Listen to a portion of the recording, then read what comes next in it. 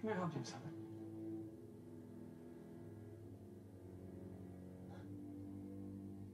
I almost didn't recognize you without the scales. Excuse me? Oh, cut the act. There's no way you would let yourself fall under the power of Regina's curse when she's still awake. You don't seem very well.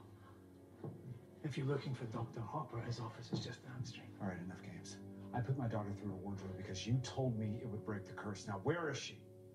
I have no idea what you're talking about, and I don't appreciate your tone. Intimidation won't make me remember something I don't know.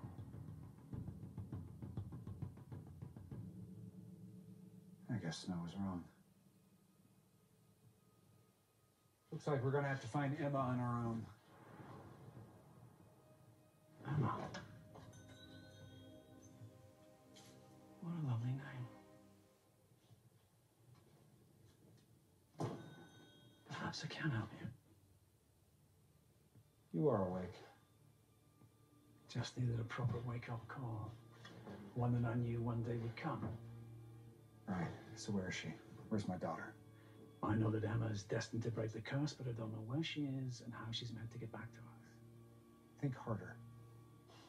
Tell me, dearie, what was it that woke you from your miserable little life in the first place? There's a flower Snow found. Its magic woke us. The pixie.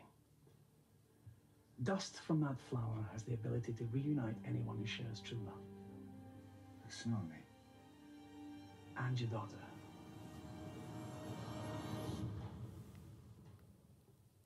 Emma? Everything okay? Yeah, fine. Just dropped the search grid. Yeah, we did, but if we're gonna find that flower before we're both asleep for good, we're gonna need your mother's tracking skills, which means it's time for me to say goodnight. How do you do it, Dad? You and Mom have been separated by the curse for weeks. And you still found a way to work together. Well, even though I can't be with her, I know that she's fighting for me just as hard as I am for her.